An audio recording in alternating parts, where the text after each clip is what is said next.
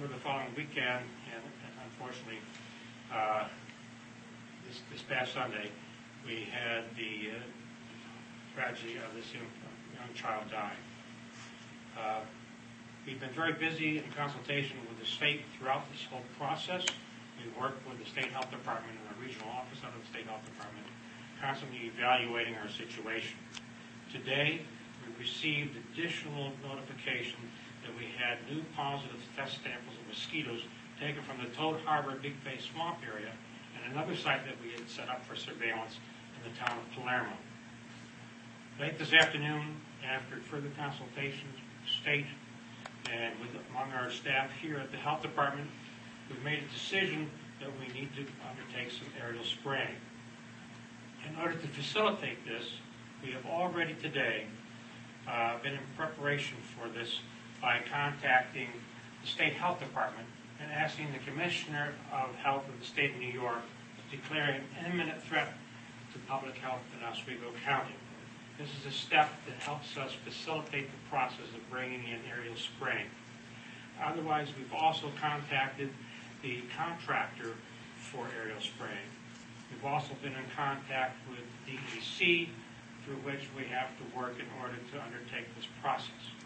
We are making decisions to expand our surveillance areas, and we'll need to track the weather patterns because in order to spray for mosquitoes, the weather pattern has to be just right. I think it's very important that people understand the spraying is undertaken based upon our scientific data that comes in. And that spraying, when we do spray, is only a partial and temporary measure. Spraying knocks down only those mosquitoes that are out there at the time that you spray. They will reemerge within a week or two thereafter, and it does not kill the virus in those mosquitoes. It's mosquitoes that reemerge and go out and bite infected birds and then bring it back into the area again. The most important message for everyone to understand and to receive is the fact that we all have to take personal protective measures so that we do not get bit by mosquitoes. Those that I'm sure you've all heard many times before, that is to avoid mosquitoes where they concentrate, to avoid being out between dusk and dawn when mosquitoes are out, very populous, and then protect any areas of skin that might be exposed. This can be done by wearing a layer of clothing over those areas, making sure you wear socks, tucking your pants into your socks, wearing long-sleeve shirts. And the remaining areas of skin that are left unprotected by clothing will be covered by an adequate insect repellent. The one we recommend, which is probably the most effective, are those that are carrying DEET, D-E-E-T. Be sure one reads the label on there because the DEET comes in different concentrations and there are specific instructions as to how it should be applied. I think that sums up where we are at present time, and we'd be very happy to take the questions. Did this decision to spray have anything to do with the criticism that this department has received over yesterday's announcement that you were not going to spray? No, we do not do this in an emotional fashion. We make the determination on the information that we gather about where mosquitoes are and where there's evidence of EEE virus being present in the county. So this new data says you feel necessary to declare an emergency? What we do is we gather the data, so we just made the decision that we should carry forward with spraying based on the information about how concentrated the EEE virus is and where it is. The decision to declare an emergent threat to public health is actually a factor that's needed because this facilitates our ability to move forward and facilitates our work with the Department of Environmental Conservation, which has some certain requirements. So that allows us to move forward to carry on with the spray. Do you have to declare an emergent threat before you spray every time? That's what we have done historically. So it's not required, but you've done it in the past? Without it, we would necessarily have to do a lot of additional work in preparation with the DEC, which takes a lot of additional paperwork and takes a lot of additional time. You mentioned earlier that the the mosquitoes that you found this year were in an unusual pattern, correct? Yes. Why did that not raise the level of concern to the point that the spraying should have been happening then? Usually what we see is EEE first emerging down in the Toad Bay area. And we'll see it start to cook down in that region before we see it in any other place in the county. And we usually watch that. And as we see the sort of concentration building up, that's when we usually will make a determination that it's sprayed. If it gets to certain levels, or when we see it start to sneak out of the swamp.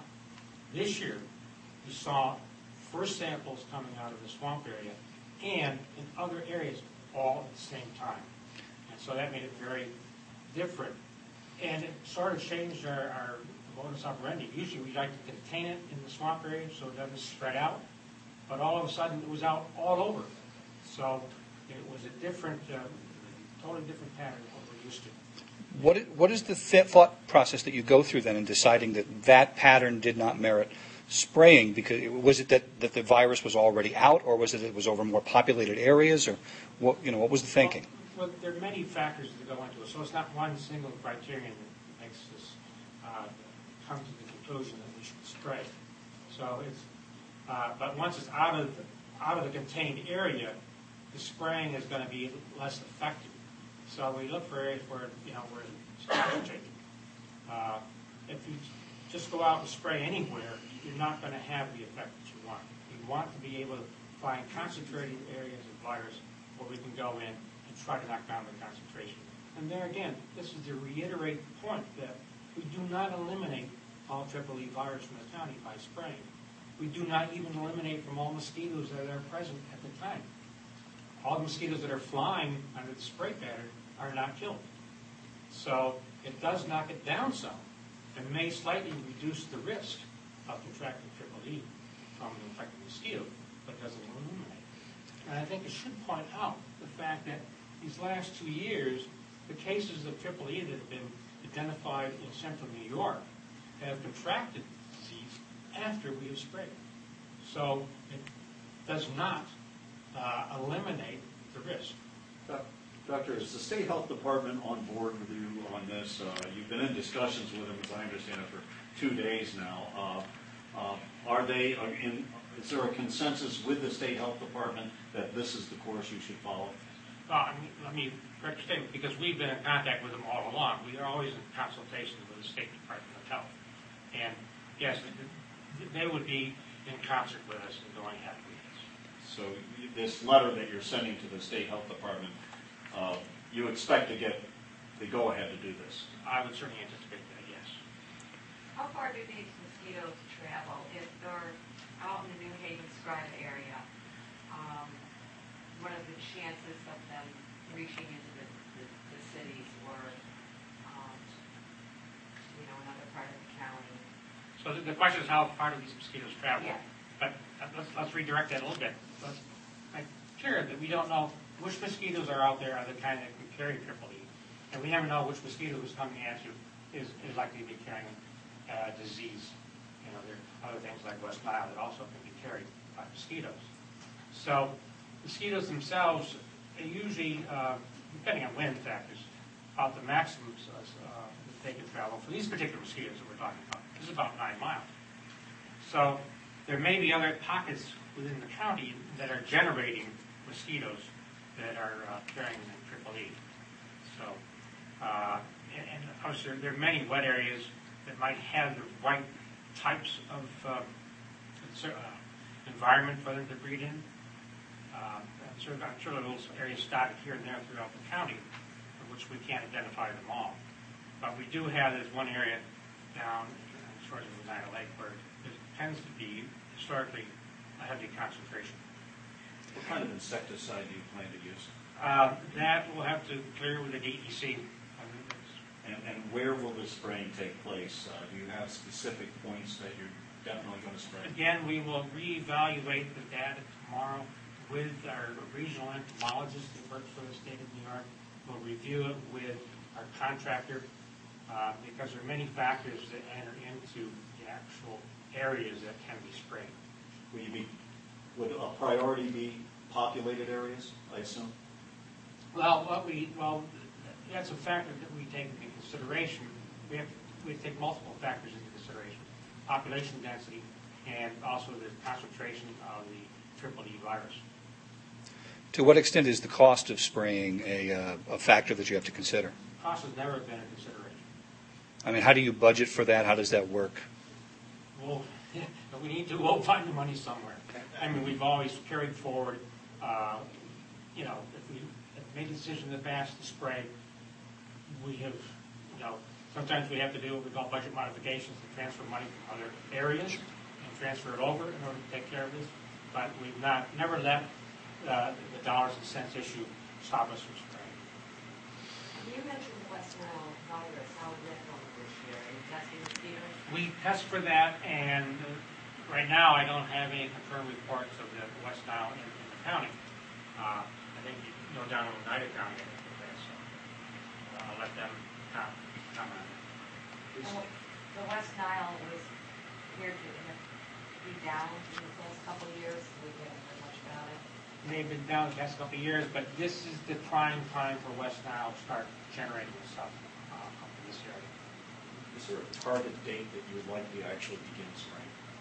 Well, once we get going, we like to do it, as soon as we can, and when the right time presents itself. But as I pointed out, there's several hoops we have to jump through first before we can actually get that plane up in the air. Do you know how long something like that would take, let's say, get the permission tomorrow? Well, it takes a couple days to get the insecticide in here. It takes, we have to do public notification over a period of time.